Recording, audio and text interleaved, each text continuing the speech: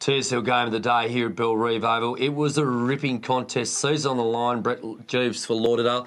They took it right up to the premiers. Well, if you're Darren Winter, you're pretty happy with the performance that your Chargers have put forward today. They were hard at the contest.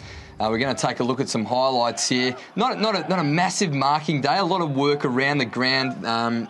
Sort of both teams relied heavily on their skill.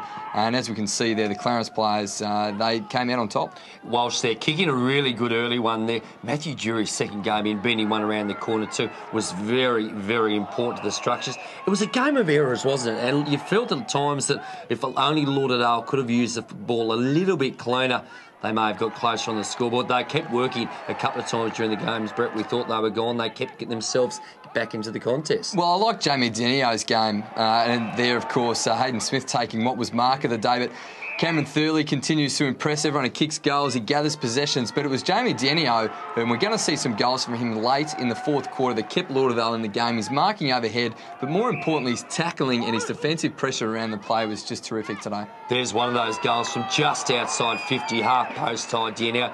They hit the front a couple of times in the last quarter, but the real pressure, the experience late in the game for Clarence was very telling. Well, we saw Tex Perkins come off late in the game there, didn't we? And I think that he came off the ground. Clarence kicked the last two goals of the game, and that was probably the sealer. Perkins came off. We see here terrific. That was a good one. Terrific goal there, check side, nice bounce into the goal square. That was to put Clarence 16 points up.